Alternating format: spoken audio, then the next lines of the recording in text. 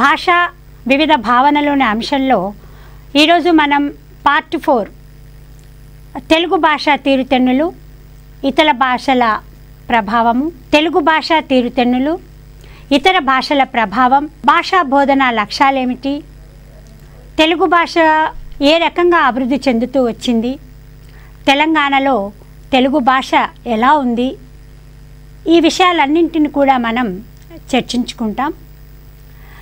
తెలుగు భాష తీరుతెన్నులు, ఇతర భాషల ప్రభావం అనే విషయం తెలుసుకునే ముందు తెలుగు భాష ఎప్పటి నుండి మనం గమనిస్తూ ఉన్నాం చూద్దాం. క్రీస్తు పూర్వము 4వ శతాబ్దం నాటికే తెలుగు ఒక ప్రత్యేక భాషగా మనుగడలోకి సాగడం గమనించవచ్చు.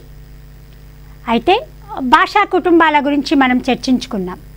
భాషా కుటుంబాలలో తెలుగు భాష ఒక్కటిగా లేకుండా కన్నడంతో కూడా కలిసి ఉండడం, అట్లా ఉన్న భాషలు విడివడి ఒక ప్రత్యేక భాషగా ఏర్పడడం జరిగింది. ఈ 4వ శతాబ్దం నాటికే మనం ప్రత్యేక భాషగా ఏర్పడిన తెలుగు భాష ముందు ముందు జన వ్యవహారంలో మౌఖిక రూపంలోకి మారింది. అయితే మౌఖిక రూపంలో ఉన్న తెలుగు 11వ శతాబ్దం నాటికి లిఖిత రూపంగా మారింది.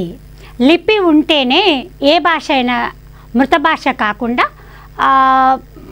ముందు తరాలకు దాన్ని అందించగలుగుతుంది. అందుకే ఇక్కడ 11వ శతాబ్దం నాటికి తెలుగు లిఖిత రూపంలోకి రావడం వల్ల ఈ శతాబ్దానికి కూడా ఒక మంచి ప్రత్యేక గుర్తింపు ఉంది. లిఖిత రూపంలోకే కాదు, కావ్య భాషగా, గ్రాంధిక భాష కూడా ఏర్పడింది 11వ శతాబ్దంలోనే. ఆ తర్వాత తెలుగు పైన పారశీకం, ఉర్దూ, ఆంగ్ల భాషల ప్రభావం ఎంతో పడింది. ఎన్నో మార్పులకు లోను చేసింది. సామాన్య జనుల భాషగా కూడా తెలుగు మారింది. ఇక్కడ ఇతర భాషల ప్రభావం పడడమే కాకుండా కావ్య రూపంలో ఉన్న తెలుగు మౌఖిక రూపంలో జన వ్యవహారాల్లో పూర్తిగా మంచిగా లీనమై సామాన్య జనుల భాషగా మారింది. మరి తెలుగు భాష గురించి కూడా చర్చించుకునేటప్పుడు స్వతంత్రానికి పూర్వం తెలుగు భాష, స్వతంత్ర అనంతరం తెలుగు భాషగా మనము చెప్పుకోవచ్చు. స్వతంత్రానికి పూర్వం తెలుగు భాష ఎట్లా ఉంది అనేది చూస్తే మనము 6 దశలుగా స్వతంత్ర పూర్వపు తెలుగు భాషను చూడవచ్చు. దాంట్లో మొదటిది క్రీస్తు పూర్వము 400 నుండి క్రీస్తు శకం 500 సంవత్సరం వరకు. ఈ క్రీస్తు పూర్వం 400 నాడే మనము ప్రత్యేక భాషగా విడిపడింది అని చూసాము. క్రీస్తు శకం 500 నాటికి కొన్ని తెలుగు పదాలు అవి ప్రాకృత భాషలలో ఉన్న శాసనాలలో అక్కడక్కడ తెలుగు పదాలను కూడా కనిపెట్టడం జరిగింది. బట్టిప్రోలు శాసనంలో మొట్టమొదటి తెలుగు పదాలు కనుగొన్నారు. ఈ శాసనాలు ఎక్కువగా మనకు ఈ తెలుగు పదాలు కనిపించినాయి కృష్ణా గోదావరి నదుల మధ్య ఉన్న ప్రాంతంలో కనిపించాయి. మరి స్పష్టంగా ప్రత్యేకంగా కాకుండా సంస్కృత ప్రభావము, ప్రాకృత భాష ప్రభావము ఆ శాసనాలలో కనిపిస్తుంది. ఈ సంస్కృతము ప్రాకృతంతో పాటు తెలుగు పదాలను కూడా మనం ఈ మొదటి దశలో చూడవచ్చు. తెలుగు భాష చరిత్రలో 2వ దశ క్రీస్తు శకము 500 నుండి 1100 సంవత్సరం వరకు 2వ దశగా చెప్పుకుంటాం. ఈ తెలుగు భాష చరిత్రలో ఈ 2వ దశలో చూసినప్పుడు ఇవి ఎక్కువగా రాజభాషగా తెలుగు గుర్తించబడడం ఈ యొక్క దశ యొక్క ప్రత్యేకత. క్రీస్తు శకం 575 నాటికి ఆనాటి రేనాటి చోళులు శాసనాలు రాయలసీమ ప్రాంతంలో వేశారు. అక్కడ తెలుగు భాషను రాజభాషగా గుర్తించినట్టుగా మనం గమనించవచ్చు. అంతేకాదు క్రీస్తు శకం 1100 నుండి 1400 వరకు ఈ కాలానికి చాలా ప్రత్యేకత ఉంది. వ్యవహారంలో ఉన్న తెలుగు కావ్య భాషగా, వాడుక భాషగా 2 వేరువేరు రూపాలలో స్థిరపడింది. చిన్నగా మౌఖికంలోకి జన వ్యవహారంలోకి వచ్చిన తెలుగు ఒకవైపు కావ్య భాషగా మారితే మరోవైపు వాడుక భాషగా కూడా వేరువేరు 2 రూపాలలో చాలా చక్కగా స్థిరపడిపోయింది. అయితే ఈ కావ్య భాష అంటే కావ్యానికి ఉపయోగపడిన భాష, అది గ్రంథ రూపంలో, సాహిత్య రూపంలో, సౌందర్యంతో చక్కగా అలంకారమయమై, ఛందస్సుమయమై కావ్య భాష, గ్రాంధిక భాషగా ఉంటుంది. ఈ కావ్య భాష కొంతమందికి అందుబాటులో ఉంటుంది. అయితే కావ్య భాష కూడా 11వ శతాబ్దంలో మనకందరికీ ఇప్పటి వరకు చదివాం. ఇవాళ మనం జ్ఞానోదయం పొందాం. ఇంకా భాషాపరమైన చరిత్ర చాలా వెలికిలోకి వస్తుంది. తెలంగాణలో కూడా కావ్య భాషకు సంబంధించిన మూల పురుషులు ఉన్నారని, ఆనాటి నన్నయ్యతో పాటు వీళ్ళు కూడా రచనలు చేశారన్న విషయాన్ని మనం చూసాం. కానీ కావ్య భాషలో నన్నయ్య మూల పురుషుడని మనం చెప్పుకుంటాం. సంస్కృతంలోనే మొట్టమొదట కావ్యం రచించబడ్డాయి. ఈ సంస్కృత భాషలో రచించబడ్డ కావ్యాలే అనువాద రూపంలోకి తెచ్చిన మనం. అయితే నన్నయ్య గారు మహాభారతాన్ని తెలుగులోకి అనువదించి రాసిన అది స్వతంత్ర రచనగానే మనం చూస్తాం. తెలుగులో మహాభారతం, నన్నయ్య గారు రాసిన మహాభారతాన్ని ఆది కావ్యమని మనం భావిస్తూ ఇప్పటి వరకు ఆ భావనతోనే ఉన్నప్పటికీ ఈరోజు అంటే ఈ మధ్యకాలంలో మనకి 30-40 ఏళ్ల మన తెలంగాణ ఉద్యమ చరిత్రలో జరిగిన భాష, తెలంగాణ భాష, శాస్త్రం, చరిత్ర, ఈ మూల పుటాలన్నింటినీ మనం తీస్తూ ఉన్న కొద్దీ చాలా విషయాలు మనకు వెలుగులోకి వస్తూ ఉన్నాయి. అయితే కరీంనగర్ జిల్లా వేములవాడకు చెందిన మల్లియ రేచన తొలి తెలుగు కావ్యంగా మనం అభిప్రాయం కూడా ఉంది. కరీంనగర్ జిల్లా వేములవాడకు చెందిన మల్లియ రేచన తొలి తెలుగు కావ్యంగా వారు రచించిన కవిజనాశ్రయం, భీమచందం వంటి కావ్యాలు అవే తొలి రచనగా కూడా తొలి కావ్యాలుగా, ఆనాటి కావ్యాలుగా మనం అభిప్రాయం కూడా ఒకటి వచ్చింది. అంతేకాదు పాల్కురికి సోమన గారి రచనలు కూడా ఈ కాలంలో చాలా ప్రసిద్ధి పొందాయి. ఇక మూడవ దశ 1400 నుండి 1700 వరకు. ఇది 4వ దశ. క్రీస్తు శకము 1400 నుండి 1700 వరకు మనము 4వ దశగా చెప్పుకుంటాం. ఈ దశలో 1300 తర్వాత చాలా మార్పులు వచ్చాయి. తెలుగు భాషకు పట్టం కట్టే పరిస్థితులు ఏర్పడ్డాయి. ఒకవైపు ఇతర భాషల ప్రభావం ప్రధానంగా ప్రభావం చూపిస్తున్నప్పటికీ శ్రీకృష్ణదేవరాయలు విజయనగర సామ్రాజ్యంలో ప్రబంధ యుగంగా, స్వర్ణయుగంగా, సాహిత్యంలో గొప్పగా పిలువబడ్డ యుగంగా ఈ కాలాన్ని మనం చూస్తాం. ఇక్కడ ఎన్నో ప్రబంధ కావ్యాలు వెలికి వచ్చాయి. స్వయంగా కృష్ణదేవరాయలు గారే ఆముక్తమాల్యదను కూడా అట్లా మనకు బయటికి తెచ్చినట్టుగా, అంటే అష్టదిగ్గజాలు ఉన్నట్టుగా చాలా కృష్ణదేవరాయ కాలము సాహిత్యంలో గొప్ప స్వర్ణయుగంగా చెప్తూ ఈ కాలాన్ని ప్రబంధ యుగంగా మనం పిలుచుకోవడం జరిగింది. ఇక క్రీస్తు శకము 1700 నుండి 1900 వరకు. ఈ దశ గురించి ఆలోచిస్తే భారతదేశ చరిత్ర మనకు ఒక్కసారి మన కళ్ళ ముందు తిరుగుతూ ఉంది. భారతదేశంలో అప్పటి వరకే మొఘలులు, తర్వాత పారసీ దేశస్థులు, తర్వాత ఇంగ్లీష్ వాళ్ళు, ఇతర దేశాల వాళ్ళు భారతదేశంపై దండెత్తి వచ్చి చిన్నగా రాజ్యాలను స్థాపించుకోవడం వల్ల ఈ దశలో తెలుగు భాషతో పాటు ఇతర భాషల ప్రాబల్యం కూడా బాగా కూడిపోయింది అని చెప్పవచ్చు. 1724లో అసఫ్ జాహీలు, వీళ్ళు మొఘల్ రాజులు, ఈ మొఘల్ రాజుల కాలంలో తెలంగాణ ప్రాంతంలో పర్షియన్ భాష, అరబిక్ భాషలు ప్రభావితం చేయడమే కాకుండా అవి అధికార భాషగా కూడా కొనసాగడం మనం చూస్తాం. ఈ విధంగా ఈ దశలో తెలుగు ప్రాంతంలో ఒకవైపు ఇంగ్లీష్ ప్రాబల్యంతో పాటు మరోవైపు అరబిక్, పర్షియన్ భాషల ప్రాబల్యాన్ని గమనించవచ్చు. ఇక 19వ శతాబ్దంలో కైఫియత్ వచన రచనలు కూడా ప్రారంభమయ్యాయి. అక్కడి నుంచి ఇక మనకు సాహిత్యంలో తెలుగుకు ఒక ప్రాధాన్యత ఏర్పడింది. ఆ తర్వాత క్రీస్తు శకము 1900 నుండి 2000 లోపు ప్రాంతం బ్రిటిష్ పరిపాలన మద్రాస్ ప్రెసిడెన్సీ ప్రాంతంలో ఉండేది. మద్రాస్ ప్రెసిడెన్సీ ప్రాంతంలో మరి తెలుగు భాషను ఇంగ్లీష్ భాష ఎంతో ప్రభావితం చేసింది. ఇవాళ మన తెలుగు రాష్ట్రాలు ఆ రోజుల్లో మద్రాస్ ప్రెసిడెన్సీలో ఒక భాగమే. అందుకే ముందుగా ఆ తర్వాత కాలంలో భాషా ప్రయుక్త రాష్ట్రాలు ఏర్పడాలనే ఉద్యమాలు ఏర్పడి తెలుగు మాట్లాడే వాళ్ళందరూ ఒక రాష్ట్రంగా ఉండాలన్న నేపథ్యంతోనే భాషా ప్రయుక్త రాష్ట్రంగా ఆ రోజుల్లో మనకు ఆంధ్రప్రదేశ్ రాష్ట్రం ఏర్పడింది. ఆ తర్వాత మన మాండలికము, మన సంస్కృతి, మన మనుగడ, మన అస్తిత్వం కోసం సాగిన ఉద్యమంలో ఇవాళ తెలంగాణ రాష్ట్రం 2 ప్రాంతాలుగా చూస్తున్నాం. ఏది ఏమైనా క్రీస్తు శకము 1900 తర్వాత మద్రాస్ ప్రెసిడెన్సీ ప్రాంతంలో ఉన్న తెలుగు భాషను ఇంగ్లీష్ భాష ఎంతో ప్రభావితం చేసింది. ఇక ఈ కాలాన్ని చూస్తే ఎన్నో ఆధునిక ధోరణులు కూడా మనకు కనిపిస్తాయి.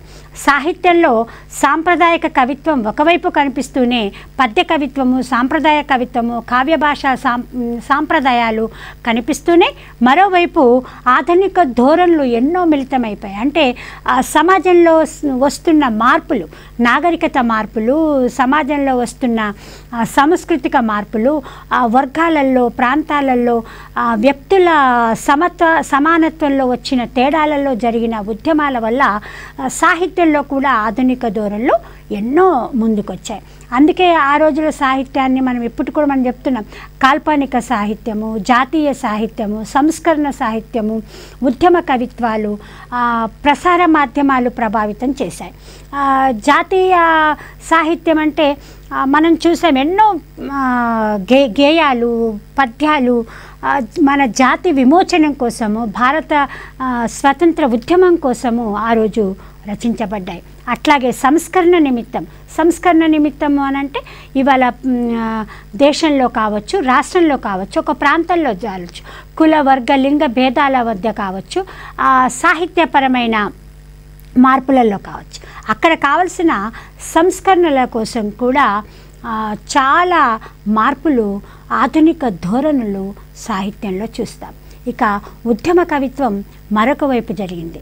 ఉద్యమ కవిత్వంలో అక్కడ తొలి ఉద్యమం తెలంగాణ పరంగా చూస్తే తెలంగాణ సాయుధ పోరాటాలు జరిగాయి, నిజాం వ్యతిరేక ఉద్యమాలు జరిగాయి, స్వతంత్ర వ్యతిరేక ఉద్యమాలు జరిగాయి, భూస్వాముల వ్యతిరేక ఉద్యమాలు జరిగాయి, నిజాం వ్యతిరేక ఉద్యమాలు జరిగాయి. ఈ విధంగా ఒక అస్తిత్వ నిరూపణ కోసము, ఆత్మ అభిమాన సృష్టి కోసము ఉద్యమాలు జరిగినాయి.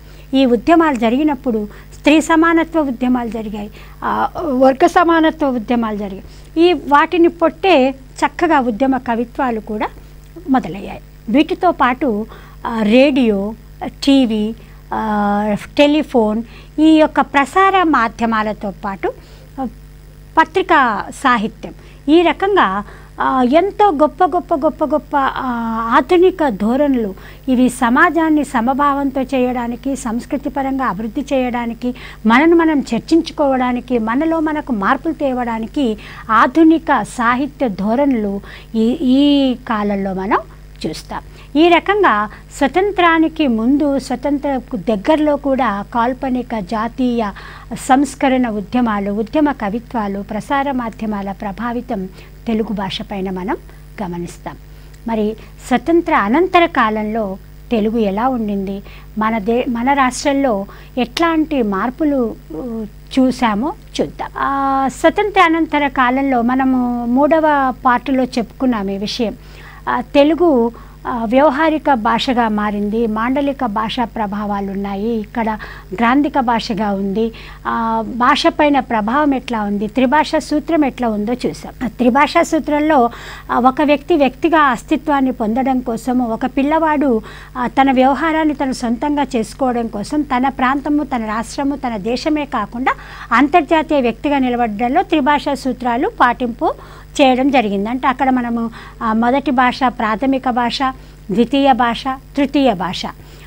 మొదటి ప్రాథమిక భాషలో మన మాతృభాషను లేదా అత్యధికులు వాడుకునే భాషను, రెండవ భాషను జాతీయ భాషగా, మూడవ భాషను అంతర్జాతీయ భాషగా చూసాం. ఆ స్థానాలప్పుడు చూసినప్పుడు మరి స్వతంత్ర అనంతర కాలంలో తెలుగు ఎట్లా ఉండాలి అనే దానిపైన చర్యలు ఎన్నో జరిగాయి. వ్యవహారిక భాషకు తగిన స్థానం ఉండాలి అనే చర్యలు మొదలుపెట్టారు. 1966లో తెలుగు అధికార భాషగా గుర్తించబడింది. తెలుగు అధికార భాషగా గుర్తించబడ్డప్పటికెళ్ళి వ్యవహారాలన్నీ, అంటే పాలనాపరమైన వ్యవహారాలన్నీ కూడా తెలుగులోనే సాగాలి. పాలనాపరంగా ఒక ఉత్తరం రాసినా, ఒక జీవో ప్రభుత్వ ఉద్దేశాలను వెలికి చెప్పాలన్నా, ఏ విషయాన్నైనా తెలుగు అధికార భాషగా గుర్తించి తెలుగులోనే రాయాలి అని 1966లో గుర్తించబడింది. తెలుగు అకాడమీ 1968లో ఏర్పడ్డప్పటికీ 1974లో ఒక స్వతంత్ర సంస్థగా, అంటే ఇతరుల మీద లేకుండా దాని సొంత నిర్ణయాలతో పుస్తకాలను ప్రచురించే అవకాశం తెలుగు అకాడమీకి ఒక స్వతంత్ర సంస్థగా గుర్తింపు 1974లో ఏర్పడింది.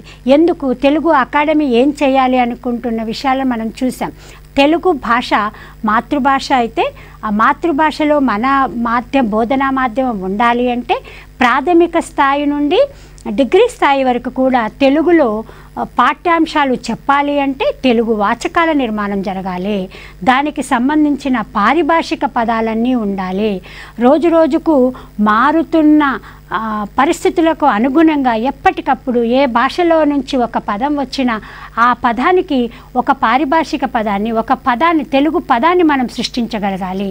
ఈ గొప్ప ఉద్దేశాలతో తెలుగు అకాడమీ స్వతంత్ర సంస్థగా 1974లో ఏర్పడింది. అయితే తెలంగాణలో గత కాలం మనం ఏం చెప్పుకున్నా, ఈనాటి తెలంగాణలో తెలుగు భాషను మనం కాపాడుకోవాల్సిన అవసరం ఉంది. తెలంగాణలో తెలుగు భాష యొక్క గొప్పతనాన్ని ప్రపంచానికి చెప్పవలసి ఉంది.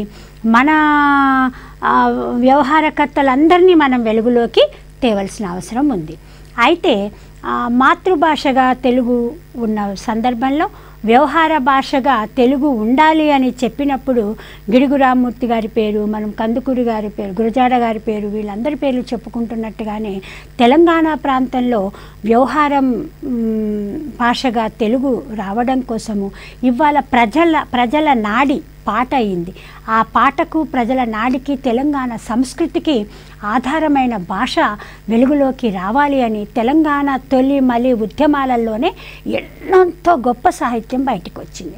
ఆ రోజు సురవరం ప్రతాప్ రెడ్డి గారు, దాశరథి గారు, కాళోజీ గారు, ఇట్లా చాలామంది వ్యక్తులు భాష యొక్క ప్రాబల్యం బయటికి రావడం కోసం ప్రయత్నాలు జరిగారు. తెలంగాణ తొలి మలి ఉద్యమాలలో తెలంగాణ ప్రాంతాన్ని ప్రతిబింబించే సాహిత్యం వెలువడింది. తెలంగాణ ప్రాంత సాహిత్యము అంటే ఒక సందర్భంలో నేను ఇంకొక చోట కూడా విషయాన్ని చెప్పాను. నిజాముల కాలంలో అరాచకాలు చెప్తున్నప్పుడు కరుణాలని, తర్వాత రకరకాల వ్యక్తులు ఒక రైతును జీవించాలి అంటే జీవించనీయకుండా రైతు చనిపోయే వరకు అతని వెంటపడ్డ పరిస్థితులు అక్కడ ఏర్పడ్డాయి. అంటే తెలంగాణ ప్రాంతము సహజ సిద్ధంగానే చాలా మెట్టు ప్రాంతంగా మనం చూసాం. ఈరోజు చూస్తే మన చుట్టూరా నీళ్ళున్న నాకంట కన్నీరే ఒక చోట మనం చెప్పుకున్నాం. అమ్మ నల్లగొండ, పాలమూరు రెండు నా జిల్లాలే, నా కంటి కన్నీళ్ళే అన్నాం. అంటే మన చుట్టూ నీళ్ళు ఉంటాయి, మనకు నీళ్ళు ఉండవు. ఇది మెట్ట ప్రాంతంగానే ఉండిపోయింది. ఒక రైతు తన ఇంటి పక్కన 11 ఆనపకాయలు అంటే బజారుకు అమ్ముదామని వెళ్తే 12 మంది కొత్వాళ్ళు దాని మీద వడ్డీ వసూలు చేశారు. వసూళ్ళు అడిగితే ఎక్కడి నుంచి తెస్తాడు పాపం? గ్యారా కద్దు బారా కొత్వాల్ అనే కథ కేసీ గుప్తా గారి అనాగ్రంథమాల పుస్తకం ద్వారా వెలుగులోకి వచ్చింది. ఈ పుస్తకంలో చూసినప్పుడు ఆనాటి పరిస్థితులు చూస్తే తెలంగాణలో ఇన్ని సమస్యల, ఒక రైతు తన ఇంటి ముందల పండించుకున్న కాయల్ని అమ్ముకునే స్వేచ్ఛ లేదు. ఎంత పండించినా నోటికి ఒక బుక్క రాలే. అంత దీన స్థితిలో ఉన్నప్పుడు తెలంగాణ ప్రాంతంలో ఉద్యమాలు ఈ ఉద్యమాలకు సంబంధించిన సాహిత్యమే తెలంగాణ ప్రాంత అస్తిత్వంగా మారింది. అదే సందర్భంలో తెలంగాణ గొప్పతనాన్ని చెప్తూ కూడా సాహిత్యము వెలుగులోకి వచ్చింది. నా తెలంగాణ కోటి రత్నాల వీణ అని చెప్పుకున్న గొప్ప సాహిత్యం వెలుగులోకి వచ్చింది. అంటే ఇక్కడ మన మెట్ట ప్రాంతంలో మన పక్కన పూస్తున్న బతుకమ్మల తంగేడి పూలను వర్ణించిన మనవాళ్ళు, జమ్మి చెట్టుని చూసి సంతోషపడదాం అనుకున్న మనవాళ్ళు, పాలపిట్ట పడ్డ దర్శనంతో పుణ్యంగా ఉంటుంది అనుకున్న తెలంగాణ బిడ్డలకు తెలంగాణలో తెలుగు భాష యొక్క స్థానం అందకుండా పోయింది. ఇక్కడ ఉర్దూలో చదవలేక చదువుకు దూరమయ్యి నిరక్షరాస్యత అంటే ఉద్యోగాలు లేకుండా పోయిన వాళ్ళు కొందరైతే, అసలు చదువుదామంటే పాఠశాలలే లేని పరిస్థితిలో కొందరున్నారు. అందుకే తెలంగాణలో తెలుగు భాష అని చెప్పేటప్పుడు తెలంగాణ యొక్క తొలి మలి ఉద్యమాలను, ఆ ఉద్యమాలలో వచ్చిన సాహిత్యాన్ని మనము గమనించాల్సిన అవసరం ఉంది. ఈ ఉద్యమ సాహిత్యంలో తెలంగాణ పునరుజ్జీవనం కూడా ఉంది. అంటే ఎప్పటికీ సమస్య చెప్పుకుంటూ పోతే కుదరదు కదా, మనం పునరుజ్జీవనం చేసుకోవాలి. మన సాంస్కృతిక ఉద్యమాలు ఎన్నో జరిగాయి. అట్లాగే తెలంగాణలో కూడా తెలంగాణ సాంస్కృతిక పునరుజ్జీవనం ఒకవైపు, సాహిత్య పునరుజ్జీవనం ఒకవైపు, ప్రజా పునరుజ్జీవనం మరోవైపు ఈ ఉద్యమ నేపథ్యంలో, ఉద్యమ సాహిత్యంలో మనం చూస్తాం. ఈ సందర్భంలో తెలుగు భాష యొక్క భాషల ప్రభావాన్ని చూద్దాం. భాషా పదబంధాల గురించి మాట్లాడుకున్నప్పుడు మనము ప్రథమ భాష, ద్వితీయ భాష, తృతీయ భాషలేమో విద్యాపరంగా పిల్లలకు నేర్పే భాషలుగా చూస్తే, ప్రాంతాల యొక్క భాషా స్వరూపాన్ని బట్టి భాషలు గ్రాంధిక భాషలని, వ్యవహార భాష అని, మాండలిక భాష అని మనం చూసాం. అయితే ఈ గ్రాంధిక భాష గ్రంథిస్థమైన భాషకు ఉపయోగపడే భాషగా, ఒక సంస్కారవంతంగా తీర్చి చందోబద్ధంగా కూర్చి మన ఊహలకు అందనంత దూరంగా గొప్ప పాండిత్యం ఉన్న వ్యక్తులు రాస్తున్న కావ్య భాష, గ్రంథపరమైన భాష గ్రాంధిక భాషగా ఉంటే, జనజీవనంలో ఎక్కువ మంది జనం మాట్లాడిన భాష వ్యవహారిక భాషగా చూసాం. ఆ వ్యవహారిక భాష తర్వాత మాండలిక భాషను కూడా చూసాం. మాండలిక భాష యొక్క లక్షణాలను కొంత చెప్పుకున్నాం. ఒక మాండలికానికే చెందినవి ఉంటాయి. ఇవి కొంతమంది వ్యక్తులు కానీ, ఒక వృత్తి కానీ, ఒక వర్గం కానీ, ఒక రిమోట్ ఏరియా కావచ్చు, ఒక నది పక్కన ప్రాంతం కావచ్చు, ఒక అటవీ ప్రాంతం కావచ్చు. అంటే సాధారణ పరస్పర చర్యలకు అనువుగాని ప్రాంతాలలో వాళ్ళ సొంత సాహిత్యం, వాళ్ళ సొంత మాటలు వాళ్లకు ప్రత్యేకతను ఆపాదిస్తాయి. ఇట్లా ప్రత్యేకతను ఆపాదించిన మాటలే మాండలికాలుగా మిగులుతాయి. అయితే అందుకే ప్రాంతీయ మాండలికాలుగా, సామాజిక మాండలికాలుగా కూడా మనము మాండలికాలను చెప్పుకుంటాం. ప్రాంతీయ మాండలికాలలో వేరువేరు భౌగోళిక ప్రాంతాలలో వ్యక్తులు మాట్లాడే భాషా స్వరూపాల వైవిధ్యాలను ప్రాంతీయ మాండలికాలని మనం చెప్పుకోవచ్చు.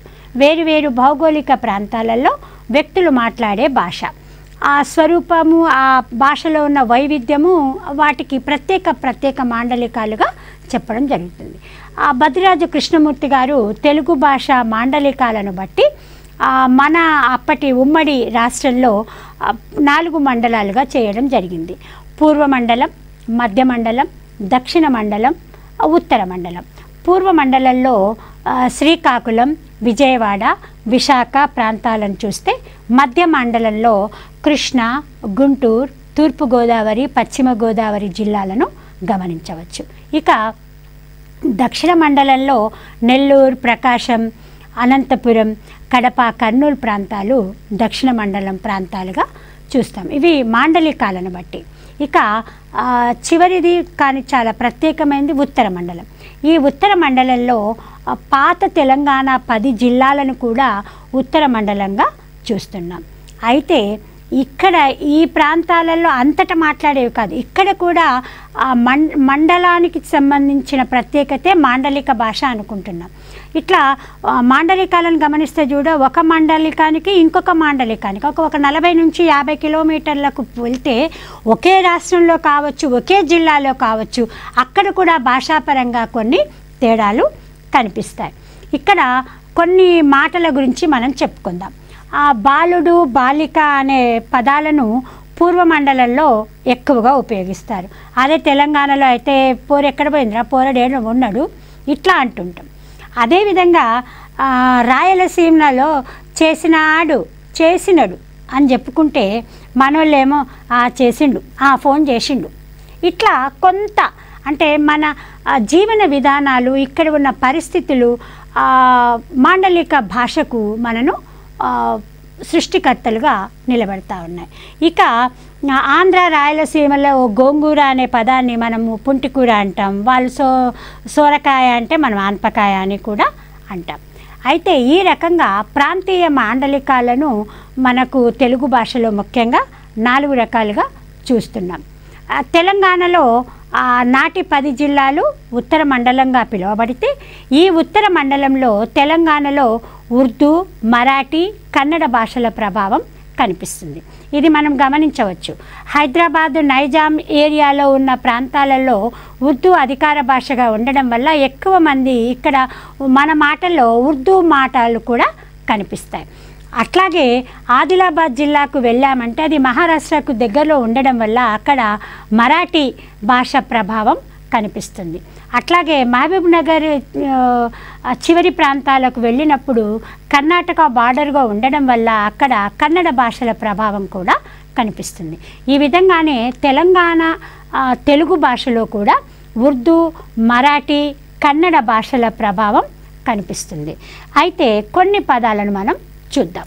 మామూలుగా తేదీ, డేట్, ఇంగ్లీష్లో డేట్, దాన్ని ఉర్దూలో తారీఖ్ అంటే దాన్ని మనం తెలుగులో తారీఖు అని చేసుకున్నాం.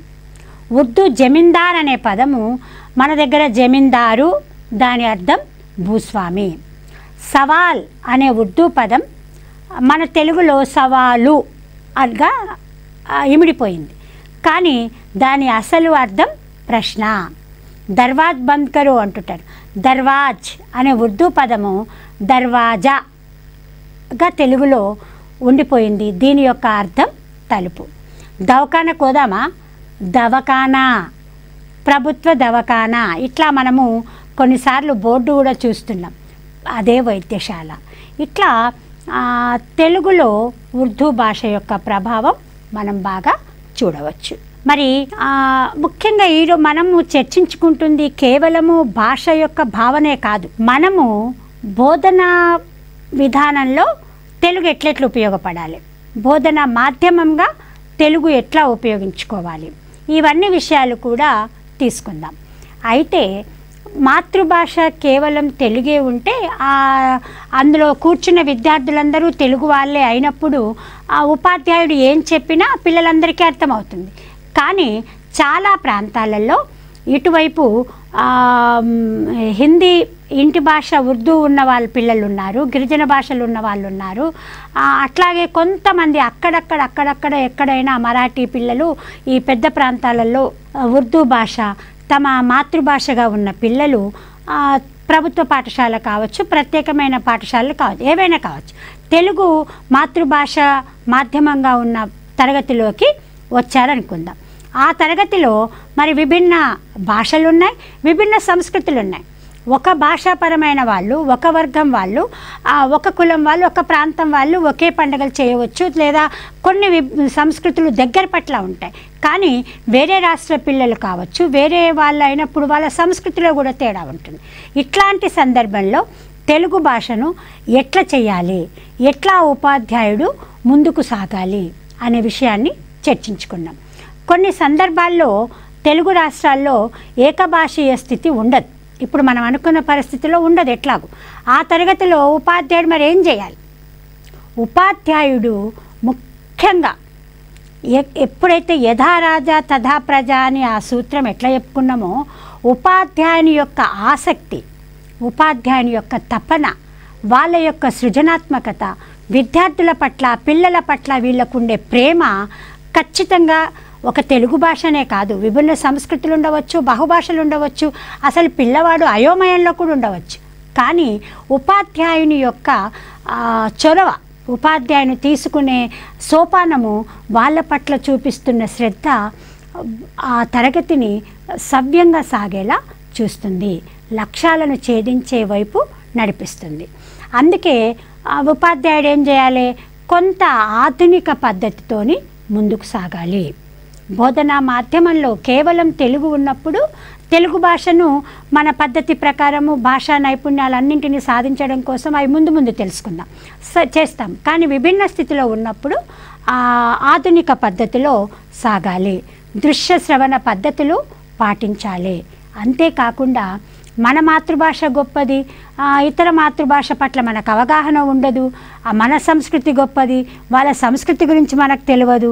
అప్పుడేం చేస్తాం, అరే వాడేందోలే వచ్చిండు పోయిండు మనది ఇన్నడు పోయిండు అనుకుంటాం. కాబట్టి అట్లా కాకుండా విభిన్న సంస్కృతులు విభిన్న భాషలు ఉన్నప్పుడు ఉపాధ్యాయుడు విద్యార్థులలోకి జొరబడగలగాలి.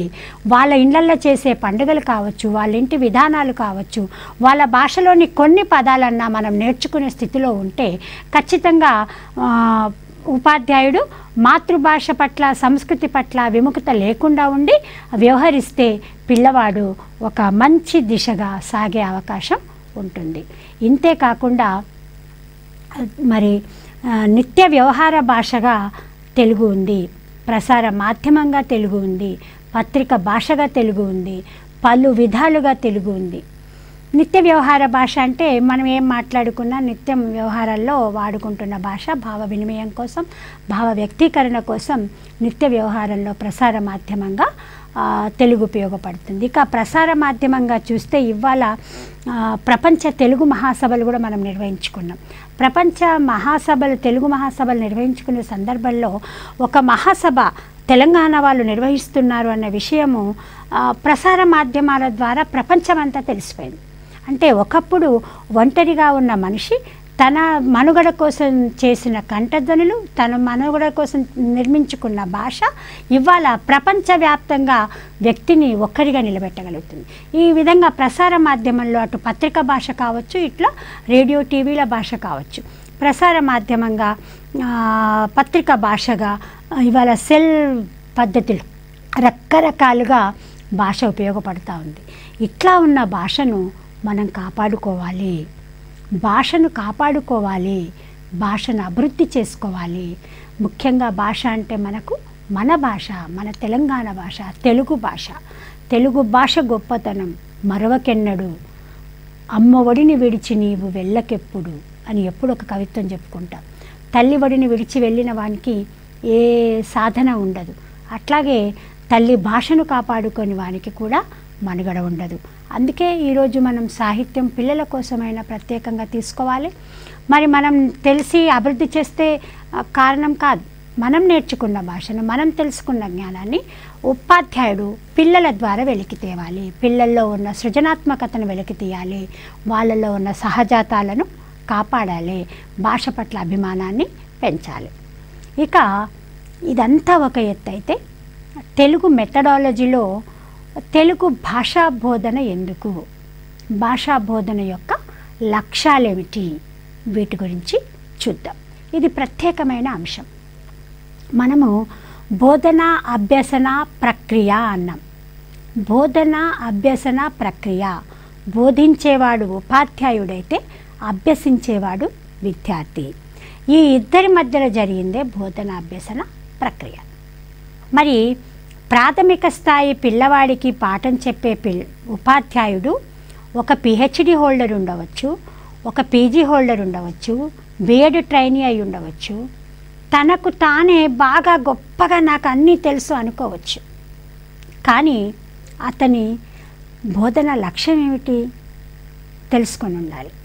అంటే ఉపాధ్యాయులోని సామర్థ్యము, ఉపాధ్యాయులోని జ్ఞాన జిజ్ఞాస పిల్లవాడి ద్వారా వెలికి రావాలి, పిల్లవాడి ప్రవర్తనలో మార్పు రావాలి, భాషాపరమైన నైపుణ్యాలను అతనిలో మార్పు ద్వారా తేగలగడమే తెలుగు భాషా బోధన యొక్క లక్ష్యం.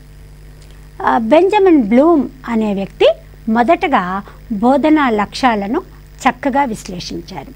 అవి బోధనా లక్ష్యాలలో మొట్టమొదటిది గమ్యం, గోల్, 2 ఉద్దేశాలు, ఎయిమ్స్, 3 లక్ష్యాలు, ఆబ్జెక్టివ్స్, 4 స్పష్టీకరణలు, స్పెసిఫికేషన్స్. బోధనా లక్ష్యాలను 4 రకాలుగా చెప్పుకున్నాం ఇక్కడ. గమ్యము, ఉద్దేశము, లక్ష్యము, స్పష్టీకరణ. వీటన్నింటిని చూస్తే చాలా దగ్గరి పట్లగా ఉన్నట్టుగా కనిపిస్తాయి. ఒకచోట వేల వేల అడుగులు నీవు వేసినా, ఎన్ని అడుగులు వేసినా నీ అడుగుకు గమ్యం ఒక్కటే. బోధనా లక్ష్యాలలో కూడా, విద్యా ప్రక్రియలో కూడా తెలుగు భాష నైపుణ్యాలను, సామర్థ్యాలను సాధించడం అనేది ఒక లక్ష్యం. కానీ బోధన గమ్యం ఒకటి ఉంది. ఆ గమ్యాన్ని చేర్చగలగాలి. ఆ గమ్యాన్ని చేర్చడానికి కొన్ని ఉద్దేశాలు ఏర్పరచుకుంటాం. ఆ ఉద్దేశాలను నిర్వహించుకోవాలి. లక్ష్యాల సాధన కోసం కృషి చేయాలి. స్పష్టీకరణ ద్వారా సాధించాలి. ఈ 4 విషయాలను గురించి మనం తెలుసుకుందాం. గమ్యాలంటే ఏమిటి? గమ్యం అంటేనే ఒక ధ్యేయం. ఒక వ్యక్తి తన జీవితంలో ఒక శాస్త్రవేత్త కావాలన్నది ఒక గమ్యం. అది లాంగ్ టర్మ్.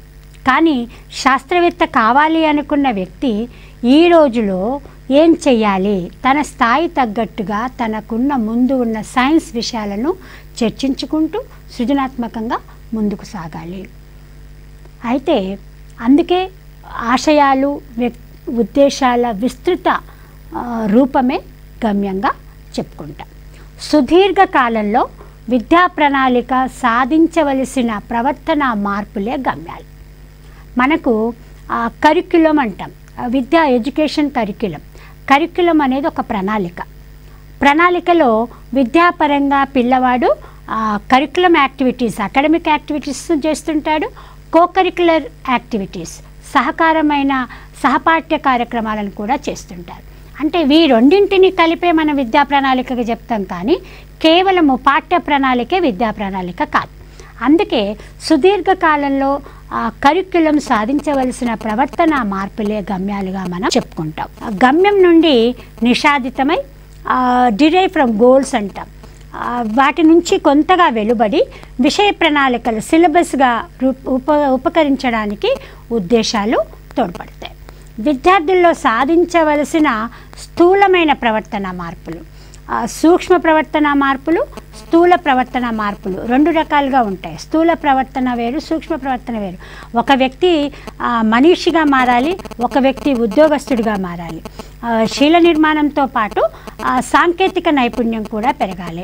వ్యక్తిగా జీవించడానికి కావలసిన ప్రవర్తన మార్పులు కూడా ఉండాలి. ఈ రకంగా విద్యార్థుల్లో ఏమైతే స్థూలంగా సాధించాలనుకుంటున్నామో వాటికి చెప్పేవే ఉద్దేశాలు. ఇవి జనరల్గా ప్రతి విద్యార్థికి జనరల్గా ఉండే ఉద్దేశాలు కొన్ని ఉంటే, స్పెసిఫిక్గా ఉండేవి ఇంకొక రకం. ఈ విధంగా ఉద్దేశాలు 2 రకాలుగా చెప్పుకుంటాం. అవి జనరల్ మరియు స్పెసిఫిక్ ఎయిమ్స్గా చూస్తాం. ఇక 3వది లక్ష్యాలు. ఇవి బోధనా లక్ష్యాలు అంటాం. ఒక తరగతి గదిలో ఒక అంశాన్ని చెప్తున్నప్పుడు అది ఒక ప్రత్యేక లక్ష్యంగా తీసుకుంటే, ఆ లక్ష్యం ద్వారా ఈ లక్ష్యం అనేది గమ్యము, ఉద్దేశాల నుండి నిష్పాదనం చెంది తరగతి బోధనకు మార్గదర్శకత్వం చేస్తుంది. లక్ష్యం విద్యార్థుల్లో ఆశిస్తున్న ప్రవర్తన మార్పులను సూచించేవి లక్ష్యాలు. వీటిని స్వల్పకాలంలో అంటే ఒక పాఠ్యాంశాన్ని బోధించడం ద్వారా సాధించవచ్చు. ఒక పాఠ్యాంశంలో ఒక పద్యాన్ని బోధిస్తున్నాం. ఒక పద్యాన్ని బోధించినప్పుడు ఆ పద్యం యొక్క లక్షణాన్ని, ఆ పద్యం యొక్క నీతిని, అందులో ఉపయోగించిన పదజాలాల్ని, పర్యాయ పదాలని కావచ్చు, ఛందస్సును కావచ్చు, అలంకారాన్ని కావచ్చు, అంటే పద్యం యొక్క లక్షణాన్ని గుర్తించడం ఆ రోజుకు ఆ పాఠ్యాంశంలో, ఆ పాఠ్య బోధనలో సాధించాల్సిన లక్ష్యం అనుకుందాం. అదే మనము ఆ పాఠ్యం చివర సాధించామా లేదా గమనిస్తాం. ఈ రకంగా లక్ష్యాలు అనేది ఒక పాఠ్య బోధన చివరగా సాధించే అంశాలుగా మనం చూడవచ్చు. ఇక ఆ తర్వాత స్పష్టీకరణలు, స్పెసిఫికేషన్స్ అంటాం. మనము ప్రాథమిక స్థాయిలో కనీస అభ్యసన స్థాయిలు అనే అంశాలు తర్వాత చూస్తాము. అయితే స్పష్టీకరణ అనేది బోధనా లక్ష్యాల యొక్క స్థూల రూపం, సూక్ష్మ రూపము. ఇది మనము గమనించవచ్చు. స్థూల రూపంలో ఉద్దేశాలు ఉన్నప్పుడు స్పష్టీకరణలు అనేవి సూక్ష్మ రూపాలు. ఏదైనా ఒక బోధనాంశము చివర విద్యార్థుల్లో ఆశిస్తున్న ప్రవర్తన మార్పు స్పష్టీకరణ. అంటే పిల్లవాడికి ఒక 3 అక్షరాల ఒక పదం నేర్పుతున్నాం. ఆ 3 అక్షరాలను కలిపి పిల్లవాడు చదివాడా లేదా. ఒక గేయాన్ని వినిపిస్తున్నాం. గేయాన్ని వినిపించినప్పుడు విన్న గేయాన్ని మన ఉద్దేశం ఏమిటి, ఏ గేయాన్ని అయితే మనం చెప్తున్నామో అదే లయబద్ధంగా పిల్లవాడు మళ్ళీ తిరిగి చదవగలగాలి. ఇక్కడ మన ఉద్దేశము గేయం యొక్క శృతిని వాడు పట్టి లయను బట్టి పాడగలగాలి. దాన్ని మనము పాఠంలో ఆ రోజు దాంట్లో చదివించామనుకోండి, అక్కడ మన ప్రవర్తన మార్పు అనేది స్పష్టీకరణగా మనం చూస్తాం. ప్రతి లక్ష్యంలో ఒక సూక్ష్మ భావనే స్పష్టీకరణ. ఇక బోధన లక్ష్యాలన్నీ కూడా ప్రవర్తన రూపంలో వివరిస్తాయి. ప్రవర్తన అంటే విద్యార్థి యొక్క ప్రవర్తన. మనకు పాఠశాలకు రాకముందే పిల్లవాడు మాతృభాషలో ఎన్నో మాటలు మాట్లాడతాడు, ఎంతోసేపు ముచ్చట పెడతాడని అనుకుంటాం. మరి బడికి వచ్చిన తర్వాత మనం ఏం చేస్తున్నాం? అవే భాషణ నైపుణ్యాలు అంటున్నాం. భాషా నైపుణ్యాలలో 4 విషయాలు అనుకుంటాం మనం. అంటే పిల్లవాడు వినాలి, విన్నది చెప్పాలి, చెప్పింది రాయాలి, చదవాలి, రాయాలి. విన్న విషయాన్ని వినేటప్పుడు అవగాహనతో వినాలి. ఒక కథ చెప్పేటప్పుడు కానీ, ఒక సామెత చెప్పేటప్పుడు కానీ, ఒక కథన రూపం చెప్పేటప్పుడు కానీ మనం ఏం చెప్తున్నాము అది విద్యార్థి గమనించి మనం అడిగిన దానిపైన తిరిగి జవాబు చెప్పగలిగాడు అనుకోండి, అతని లక్ష్యాలలో మన లక్ష్యం నెరవేరినట్టే. అంటే మనం ఏమైతే అవగాహన కోసం చెప్పామో అదే అవగాహనతో పిల్లవాడు దాన్ని విశ్లేషించి చెప్తున్నాడు. ఇక్కడ ఈ లక్ష్యాల ప్రవర్తన రూపమే బోధనా లక్ష్యాల యొక్క లక్ష్యం. ఇక ఈ బోధన లక్ష్యాలు బోధన కృత్యానికి ప్రతిపాదితాలు. కృత్యము అంటే యాక్టివిటీ అంటాం. బోధన అభ్యసన ప్రక్రియలో ఎన్నో సాధనాలు ఉంటాయి. ఈ సాధనాలలో కృత్యాధార బోధన పిల్లవాడికి ప్రతిఫలాన్ని మంచిగా ఇస్తుందన్న ఆలోచన మనందరికీ తెలిసిందే. బోధనా కృత్యానికి ప్రతిపాదికగా బోధనా లక్ష్యాలను మనం చూస్తాం. ఇవి అభ్యసనానికి సాక్ష్యాలుగా నిలబడతాయి, లక్ష్యాల అర్థాలను పరిమితం చేస్తాయి, రకరకాలుగా పిల్లవాడిలో మనం కోరుకున్న అన్ని విషయాలను సాధించడానికి ఉపయోగపడతాయి. మూల్యాంకనంలో ప్రశ్నల తయారీకి కూడా ఇవి ఉపయోగపడతాయి. బోధనా లక్ష్యాలు మామూలుగా సామాన్యం నుండి క్లిష్టత వైపు పయనిస్తాయి. అంటే సాధారణంగా విన్నది విన్నట్టుగా చెప్పడం ఒకటి, విన్నదాన్ని ఇంకా ఊహించి ఇంకా విశ్లేషించి చెప్పగలగడం క్లిష్టత. ఒక వ్యక్తి వైయక్తికత నుండి సామూహికత వరకు కూడా ఈ లక్ష్యాల సాధన జరుగుతుంది. ఒక స్థాయి నుండి తరగతికి విషయము, పాఠ్య విభాగము, పాఠ్యాంశాల వారీగా బోధనా లక్ష్యాలు కూడా వర్గీకరించబడి ఉంటాయి. బోధనా లక్ష్యాల వర్గీకరణ గురించి మనం చూద్దాం. మానవ ప్రవర్తనలో మార్పే అభ్యసన ప్రక్రియ యొక్క లక్ష్యం. అంటే ఒక పిల్లవాడు ఒక భాషా బోధనలో భాష నేర్చుకుంటూ ఉన్నాడు. భాష నేర్చేటప్పుడు మన తెలుగులో అయితే మనం విన్నది చెప్తున్నాం అనుకుంటున్నాం. అదే ఒక ద్వితీయ భాషగా లేదా తృతీయ భాష ఇంగ్లీషో, హిందీనో, ఉర్దూనో మనకు తెలియని భాష ఒకటి నేర్చినప్పుడు ఆ తరగతి గదిలో చెప్పిన ఆ అంశాలను వెంటనే అతడు ఉచ్చరించగలిగాడు అనుకోండి, అది ఒక ప్రవర్తన మార్పే కదా. అంటే అతను నేర్చుకున్న విషయాన్ని తిరిగి చెప్పడమే కదా. ఈ రకంగా మానవ ప్రవర్తనలో ఒక బుద్ధిమంతులుగా మారడము, శీల నిర్మాణం జరగడము, సాంకేతిక నిర్మాణం జరగడము, సామాజిక వ్యక్తిగా మారడము, ఇవన్నీ కూడా భాషా బోధన లక్ష్యాలలో ఒక పార్ట్గానే మనం చూడవచ్చు. అయితే మనిషి ప్రవర్తనను బట్టి, మనిషిలో ఉన్న వివిధ భావనలను బట్టి బోధనా లక్ష్యాలను 3 రంగాలుగా, 3 డొమైన్స్గా చెప్తాం. అవి ఒకటి జ్ఞానాత్మక రంగం, రెండవది భావావేశ రంగం, మూడవది మనోచలనాత్మక రంగం. జ్ఞానాత్మక రంగాన్నే కాగ్నిటివ్ డొమైన్ అని, భావావేశ రంగాన్ని అఫెక్టివ్ డొమైన్ అని, మనోచలనాత్మక రంగాన్ని సైకోమోటర్ అని అంటాం. ఈ 3 రంగాలలో విద్యార్థి ప్రతిస్పందనలకు చేసే ప్రతిరూపమే బోధనా లక్ష్యం యొక్క రూపంగా మనం చూడవచ్చు. వీటిలో మొట్టమొదటిది జ్ఞానరంగం. జ్ఞానరంగం గురించి చూద్దాం. బోధన అభ్యసన ప్రక్రియలో జ్ఞానరంగానికి విశిష్టత ఉంది. ఈ రంగం అంటే జ్ఞానరంగము, జ్ఞానంతోనే కదా ఏదైనా సాధ్యం అనేది. ఏదైతే మనం తెలుసుకుంటున్నామో అది మన మెదడులో ఒక జ్ఞాన రూపంలో మిగిలిపోతుంది. ఒక విషయం పట్ల తెలుసుకొని ఉండడము, దాన్ని రిమెంబర్ చేయగలగడమే జ్ఞానం.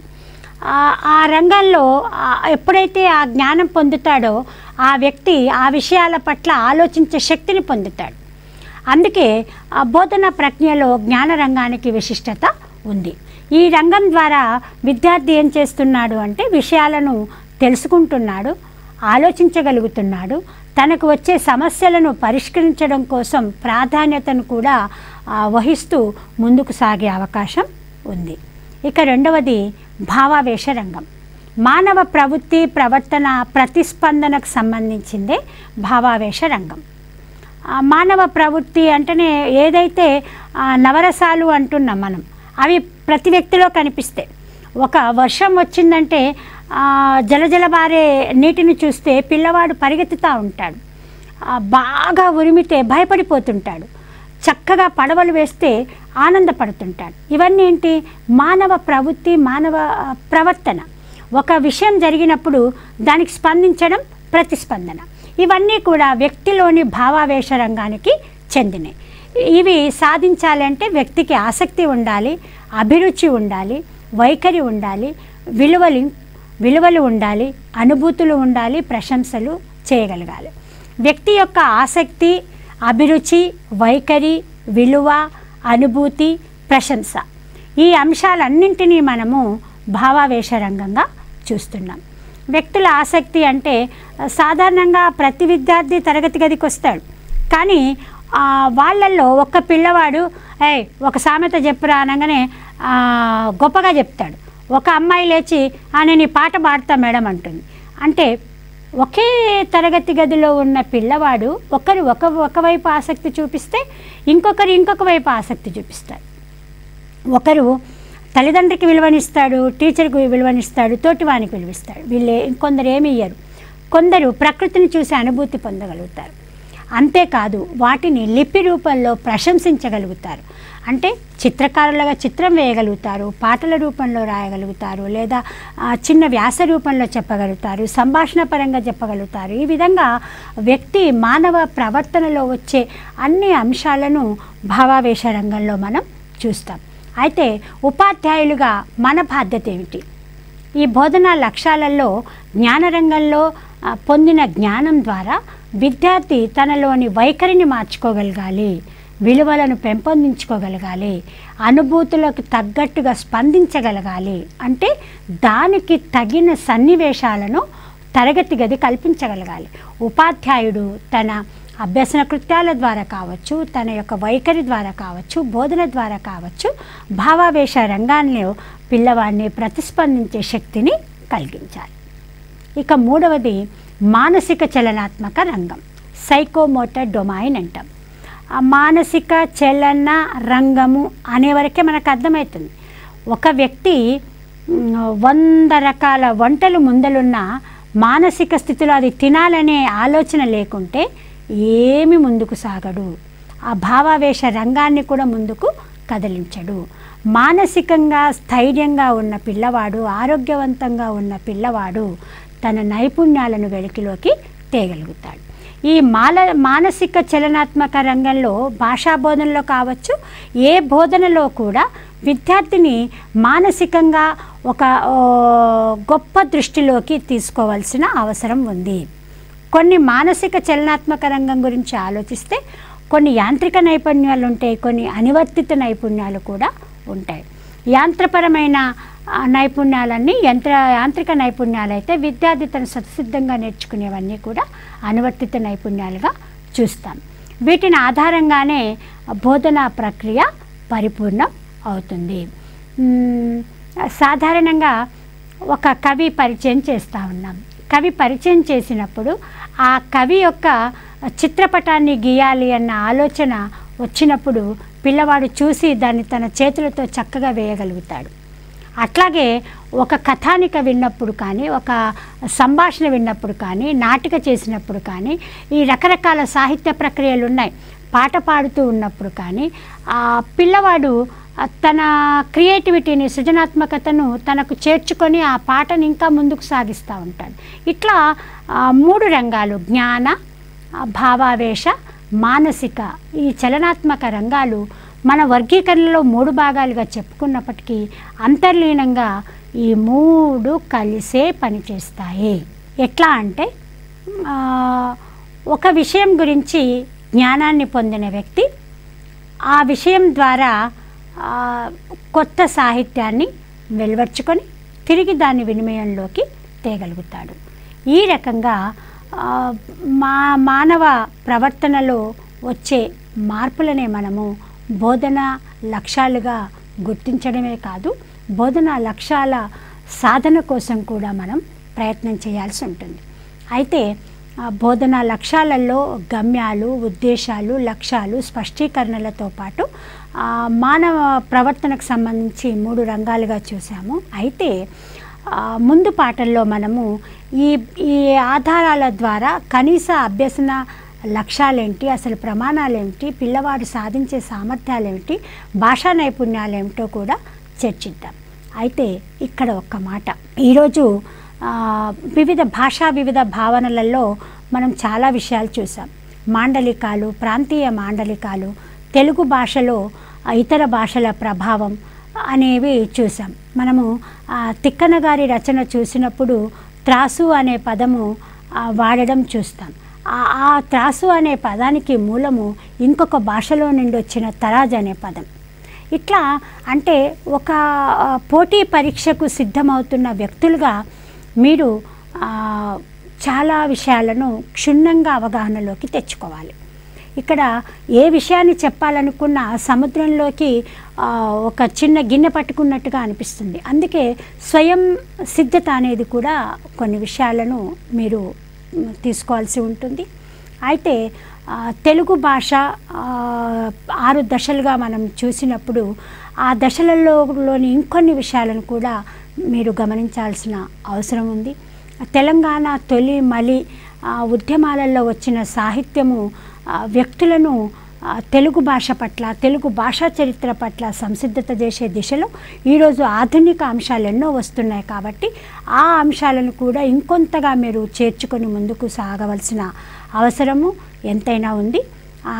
చెప్పుకుంటూ మరి చదివేటప్పుడు విషయాలను కొంత మీరు సొంత నోట్ మేకింగ్లో చేసుకొని ముందుకు సాగాలని కోరుకుంటూ భాషా వివిధ భావనలు 5వ భాగంలో మనము కనీస అభ్యసన ప్రమాణాల గురించి, లక్ష్యాల గురించి ఇంకొన్ని విషయాలను చర్చించుకుందాం.